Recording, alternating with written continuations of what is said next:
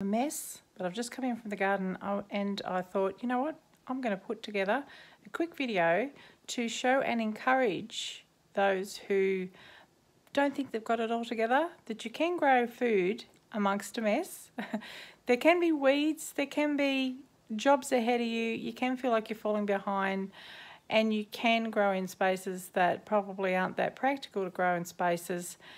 Lots is possible. I want to show you the side garden. There's a little bit of footage of it in past videos where I've showed you the situation there.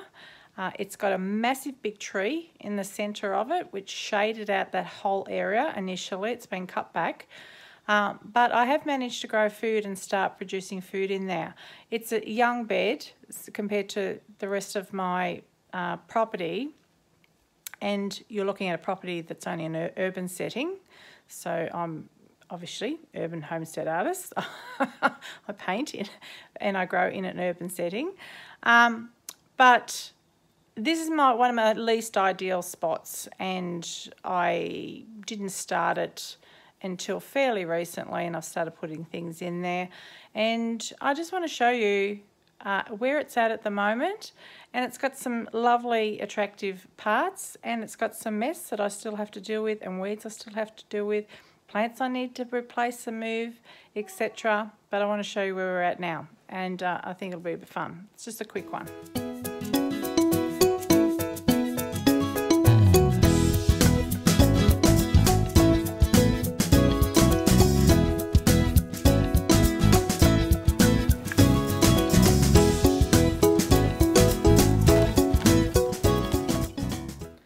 I want to first start by showing you an example of what can come out of an urban veggie garden. This is yesterday's harvest. I harvest approximately every second day, and sometimes a little bit in between. But this was over 12 kilos, including the apples you're about to see. Over 12 kilos just in one day from an urban setting. So as a result, this saves us a lot of money on food, but not only that, we get food that is straight from garden to table, which means we're getting all the nutrients, or very close to all the nutrients, from the food that we're picking. I deliberately pick at the last minute because the nutrient load can drop dramatically within hours of picking fruits and vegetables. So you can just imagine the loss of nutrients in some of the food that you buy from the stores, considering how long they are kept and stored, sometimes months or years. Now on to this garden. But before we do, I just want to add, and remember, you have the option of gardening without chemicals. My husband can't eat apples from the shop. There is something that they spray on it, or something that gets in the apples that makes him sick. But he is enjoying apples from our garden now. He really misses them, but now he can have them. So I said bed before, but this is actually a garden of beds. I've mainly gardened on the ground, but I've got a little wall garden here and a few pots lying around the place. I've planted beans in there, and on the other side of the wall garden I've got a yellow capsicum that I planted from seedlings last year. We grew them last year, and this year they have bounced back and grown again. I didn't overwinter them. I'm in Melbourne, but they survived, and they're giving us more fruit this year. They're looking a bit sad at the moment because it's been hot, and I've just watered everything, but everything was a bit dry. So when I step down here off it's near the front door there, you'll see I've got pots in the garden. That is all pretty weedy over there. I've got clivia growing along the side of my studio wall there that's got to be moved. I've got bags of sugarcane mulch, but I've started beds at the back there. And there's an original bed there where the corn is. There's a video on an experiment right at the start of my journey on this channel. I've got pots under the tree. I utilise the tree as a little nursery space because the shade of the tree at certain times of the year is an advantage to put pots under there. They don't dry out as much. I still struggle a little bit with strawberries.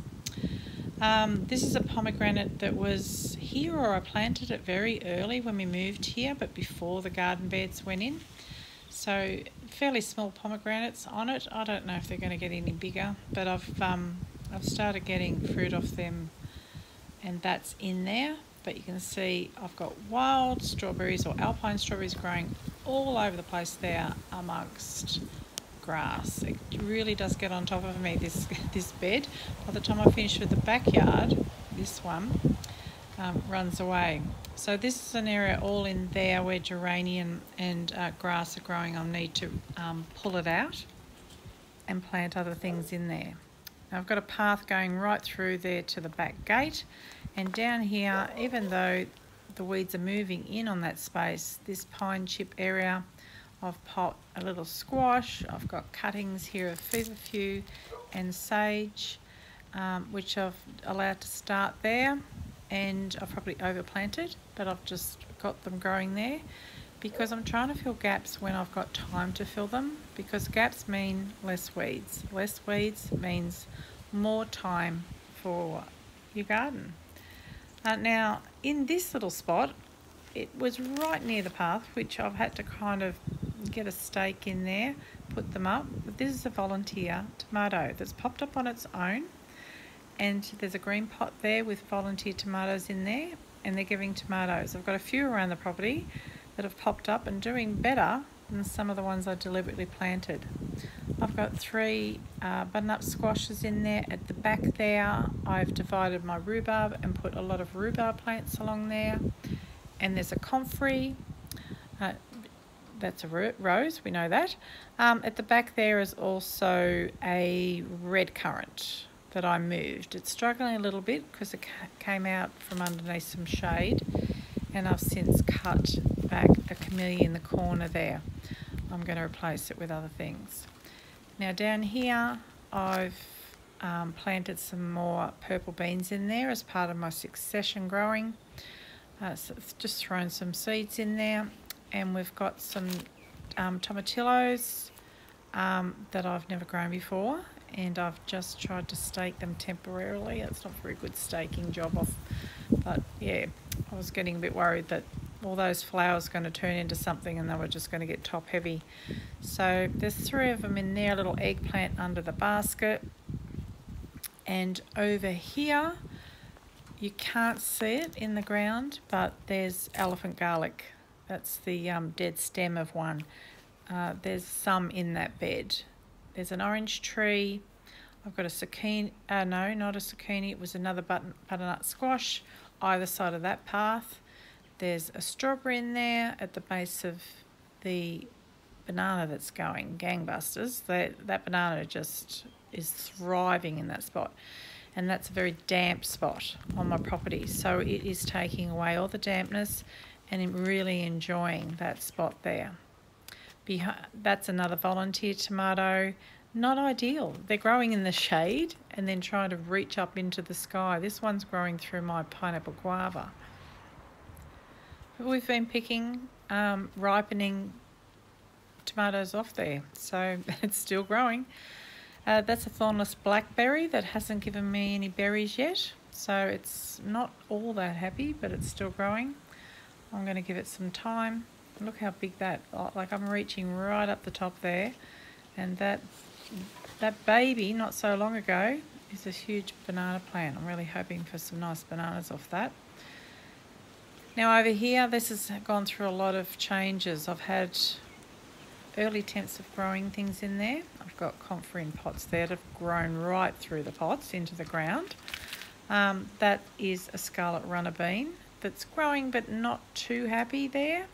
I've recently weeded all this area and mulched it, but I've tried a few things in there and they haven't done too well, but I've had some potatoes out of there and beetroot. Now over here, that's the pineapple guava. I've got some struggling strawberry plants under there that need to go into the ground, a comfrey and some silver beet seedlings that were struggling in a pot, and I've put them in the ground, which they're a little bit happier. That is my pineapple tops. There's a video early on that shows you how to do that. That's to grow pineapples from pineapple tops. That is the corn that we've put in there, and then along the edges I've planted some daikon radishes which have popped up there, and there's little seedlings of capsicum seedlings just there. I sprinkled some seeds down recently and they're popping up there.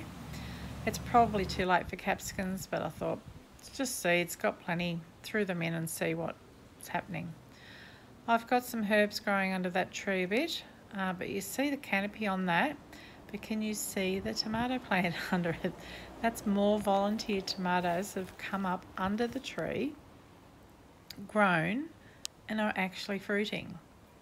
So I've just strung these ones up today, and I've strung them to just the branch. So they're still under the canopy of the tree, but they managed to get enough light still to grow the tomatoes, which was my experience last year. I grew some tomatoes in a spot that should have been too shady for tomatoes, but they still grew. So it is worth trying to grow them in those areas, because you never know. So these are indeterminate tomatoes too, so they're reaching for the sky there. There's a few more tomato plants in there. That's purslane that's popped up on its own. Once you've got in the garden, it will do that. But very, very nutritious. So I've got some more baby tomatoes in there, and this is chickpeas from a packet of dried chickpeas. So I've grown them there with some seedlings given to me for some celery and some chives. So you'll see the chickpea flower there and little chickpeas. First time I've grown them, but they seem quite happy there. I've got a kind of a raised bed there that I've just dug up the soil and raised it up and mulched it. That behind there is just a massive weeds. This area under the tree, I've chopped and dropped a lot of the branches, and when I've cut back the tree or I cut the suckers off the tree, it's an ornamental pear, I just throw it under the tree as a mulch for the tree, so everything kind of gets chucked there instead of into a compost, and it keeps it happy. So that's looking from the step back, and you see there's all these weeds all amongst there between the tree and that corn bed that I still have to deal with. I have mulched it a couple of times, but still dealing with it. Got a bit of mess, but there's herbs under that tree growing. There's food coming out of here. I've already picked some corn from the first lot of corn I grew in there, and there's a second lot going, and obviously I'm picking tomatoes and little squashes. The squash plants are not doing as well as the backyard. They just need more food, but yeah, that's it. So plant some seeds and you never know what you might get. Possibly a double-decker zucchini.